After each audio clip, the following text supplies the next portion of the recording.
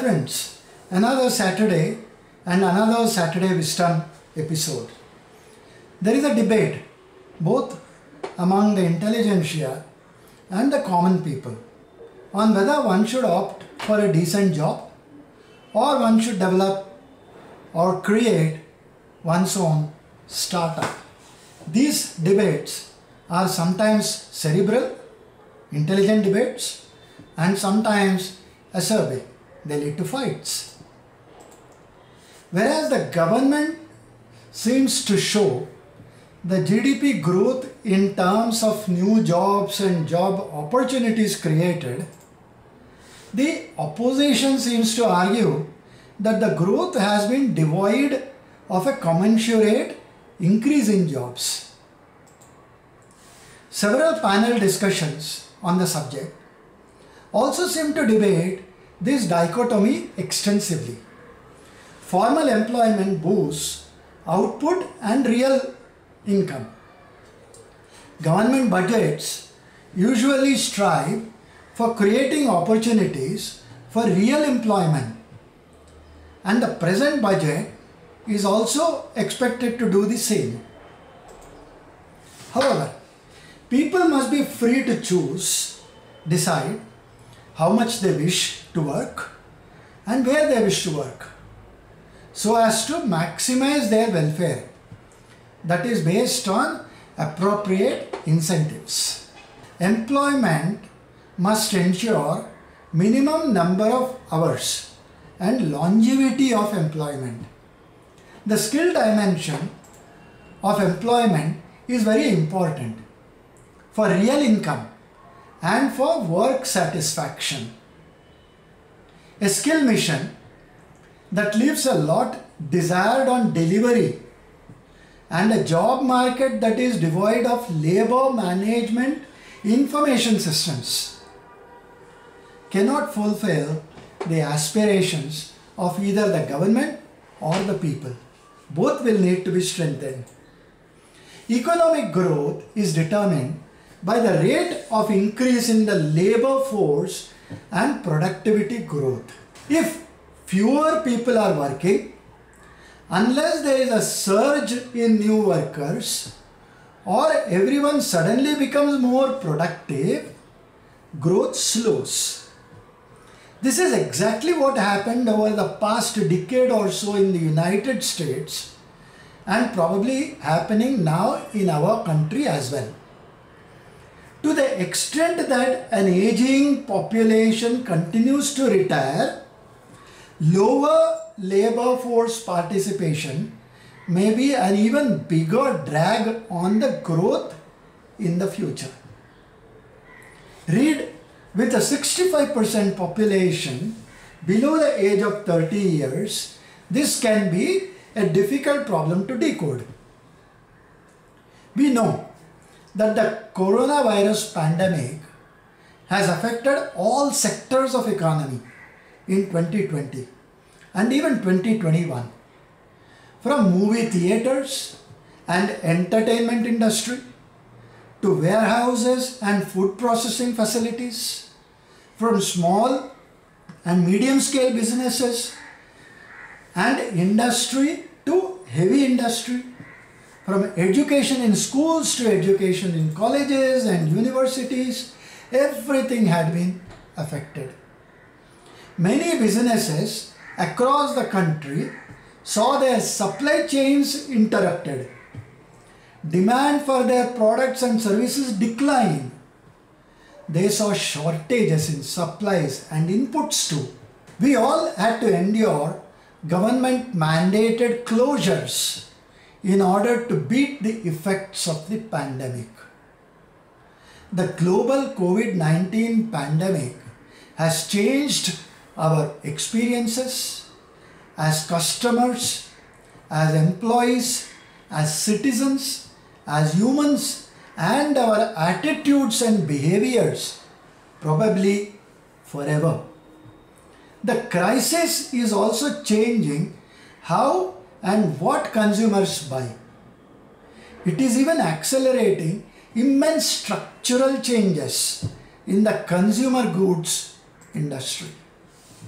even as the immediate threat of the virus seems to be waning, our companies will need to consider the impact of these changes on the way they design, they communicate, they build and run the experiences that people will want in future. Friends, after long periods of lull, the current times seem to be suggesting that our economy is turning the corner, is getting to be better. A nation must focus on creating employment opportunities for its citizens. If the policies are bad, then advantages accrued due to demographics of young people, which is currently on our side, can be lost. Policies must ensure labor-intensive light manufacturing industries supported by a conducive investment climate which can deliver productive jobs for low-skilled workers on a large scale. The governments and its policies seem to be doing this, and it needs to improve further. SEMs can contribute a large share of employment, but their net job creation rate may remain similar to large firms. That is a concern. Development agencies focused on job creation through SMEs should therefore target small firms that grow over a period of time. Creating wage jobs in the manufacturing and service sectors has great potential in the medium term, but increasing productivity and incomes of people in traditional agriculture can give dividends in the short term. So the policies must be based on these factors.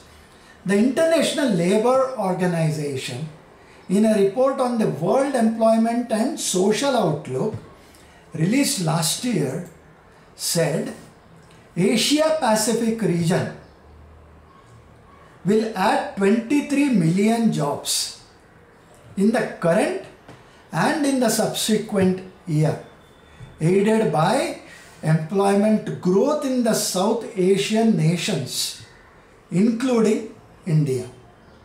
However, we must be concerned of the unemployed in the country and make adequate provisions to improve employment opportunities for them. Manufacturing industry, with a thrust on digital manufacturing, has undergone a phenomenal transformation in the last 2 decades.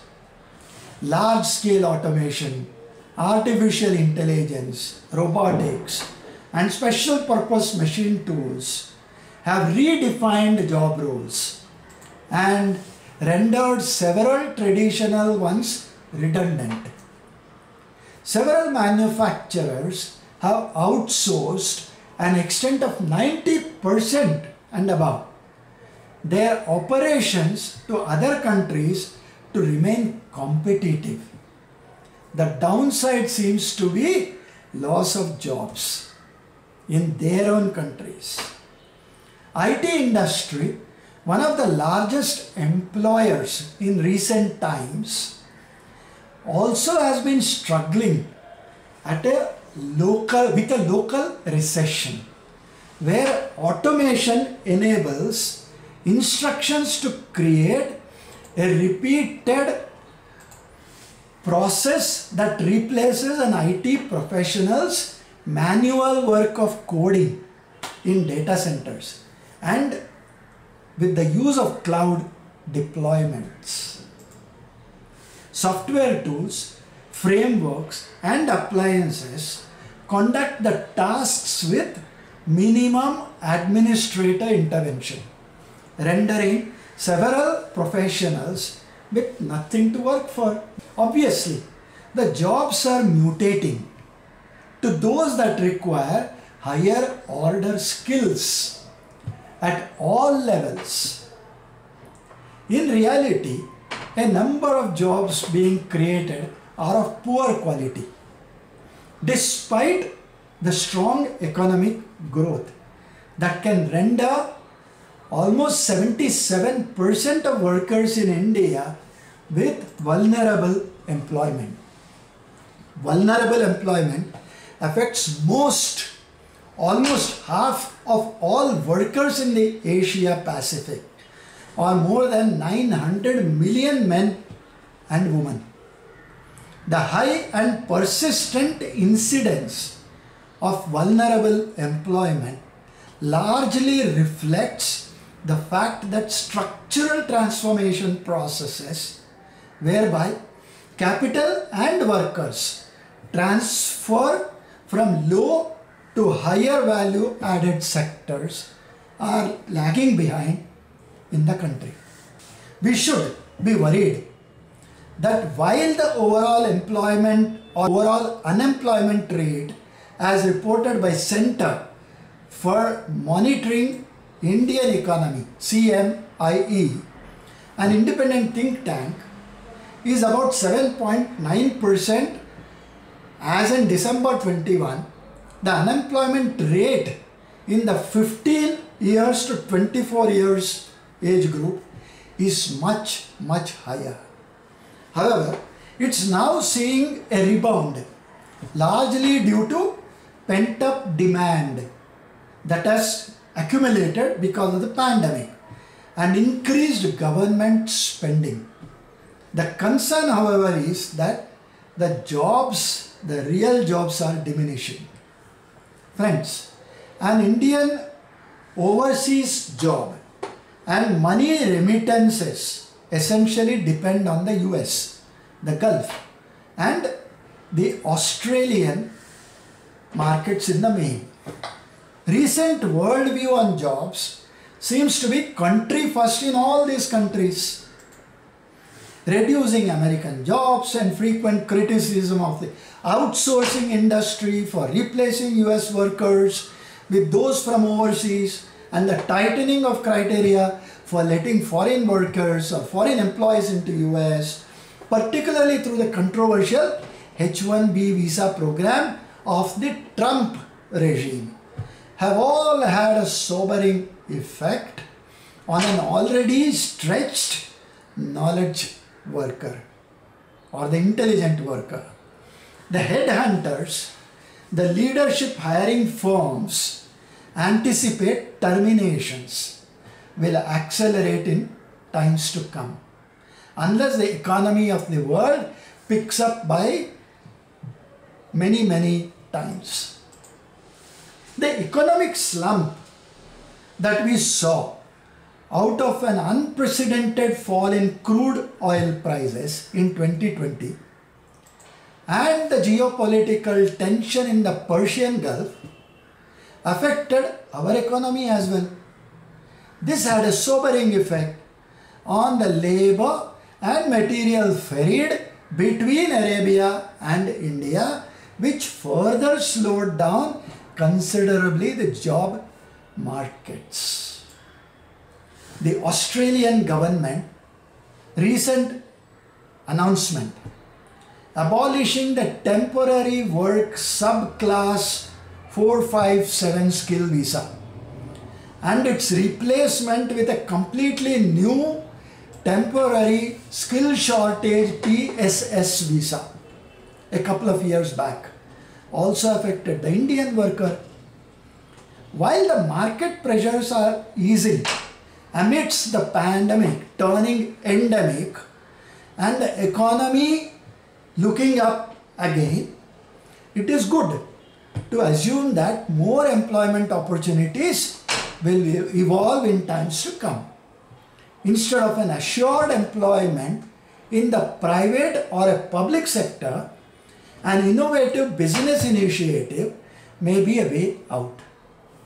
Netflix, for example, disrupted the video industry to the point that the neighborhood video stores were rendered things of the past. In its place, people stream movies and games to their TVs and mobiles through a subscription service or an application. These are case studies that must be studied for better adoption and new strategies in future.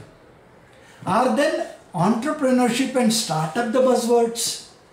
Small businesses are often called the backbone of the economy. What is the link between entrepreneurship and job creation? For our economy to thrive, there must be competition, there must be growth, and there must be innovation. Successful entrepreneurs tend to be mutually competitive, think out of box, and see through many of the easy answers.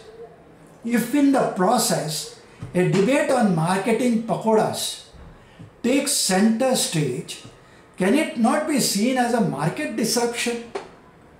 If a startup that researches pakoras or its varieties in different countries, in different states of our own, explores different frying methods, markets them through innovative storage and an innovative campaign, creating a supply chain of pakoras to home along the way, can it not trip the McDonald's and Burger Kings and their like?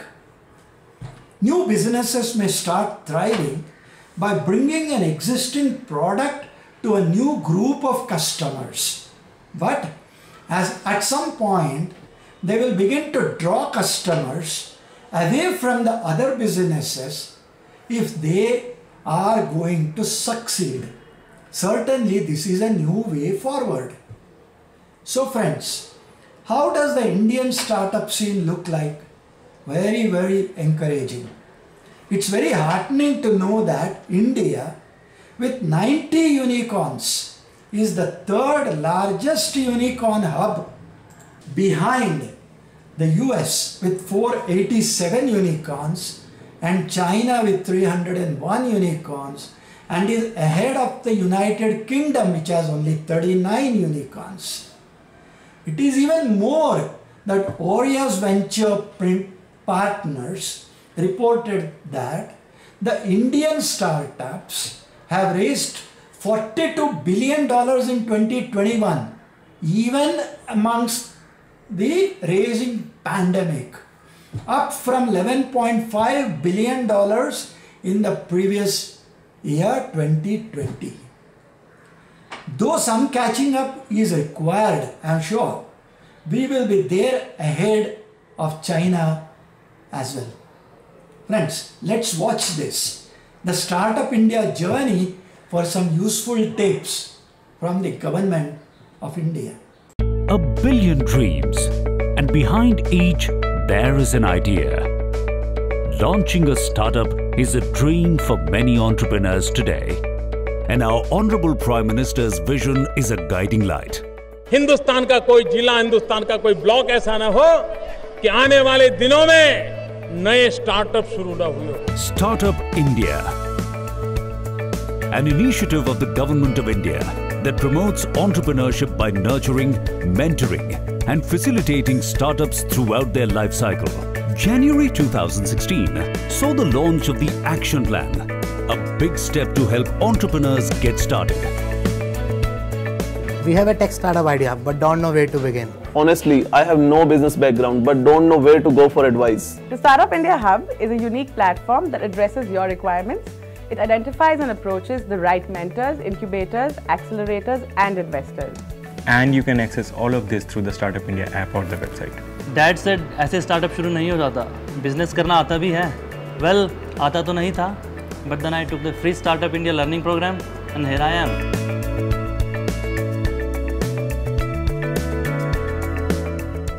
Protecting the idea is very important, but how do I start? The government appointed facilitator helped me find my patents for almost no cost. Idea और funding से startup शुरू नहीं होते. Government requirements का paper work और सरकारी दफ्तरों में भागा दौड़ी, इसका खर्चा कहाँ से आएगा? Startup India understands this and helps entrepreneurs self-certify for compliance under 6 labor and 3 environment laws, and several states are in adherence. Guidance and mentorship is great, but a startup needs the right resources to grow. This is why academia and the industry have been brought together to set up research parks, incubators and startup centers across the country. Let's look at biotechnology today. Bioclusters and bioincubators are being set up at major national research institutes and universities to help startups in every possible way. We know funding is a big roadblock for startups. The government has created a fund of funds that will help startups gain access to funding. Entrepreneurs will no longer face the challenge of initial profitability. The exemption under the Startup India initiative gives you a 3-year tax holiday out of a block of 7 years. You can reinvest the capital, really make your business big. Businesses fail all the time. Startup India helps you wind up your business in 90 days and move on to your next thing. We are committed to promote entrepreneurship, innovation and startups in the country.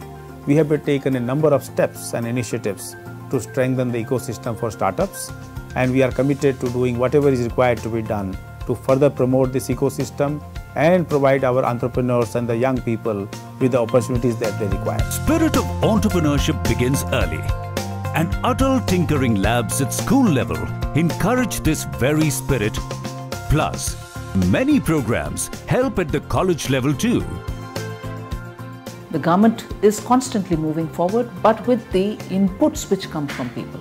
The government is going to be an honest facilitator. We want to make sure that the startups are not going to be wondering as to who's going to help them. We are here. Access us for information, access us for suggestions, and access us also tell us that we should do things better this way or that. We are here to help you. We want you to succeed as a good startup entrepreneur. We are with you. With Startup India by your side, why wait? Come on, India, let's start up. Get recognized with Startup India because we are here to help. That's all for this Saturday. We will meet once again the next Saturday for another episode that I am sure will make you rack your grey cells a little more. Thank you, Namaskar and Dhanyavad.